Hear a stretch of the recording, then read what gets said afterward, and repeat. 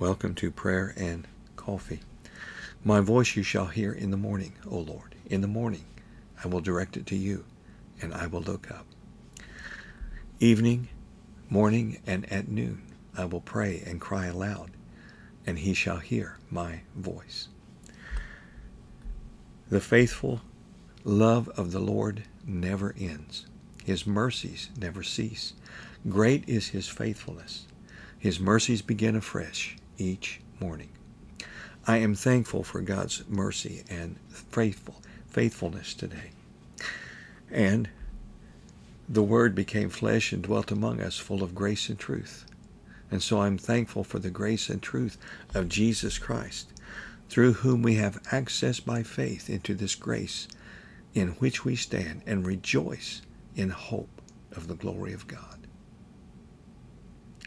Let's pray and give thanks today.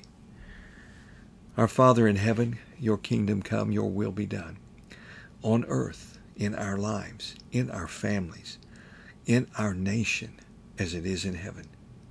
I pray the grace of God and the truth of your word for family and friends who have drifted away.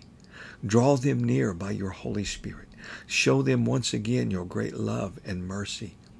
Open their eyes to the spiritual battle raging for their souls. Jesus, I pray again for those who are far from you, those who are falling away, those whose love for you has grown cold, and those who are prodigals from Father's house.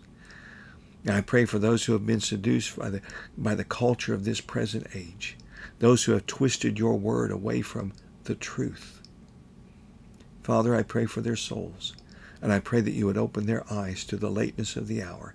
And I pray that grace and truth and your mercy and love would pull them back. In Jesus' name, amen.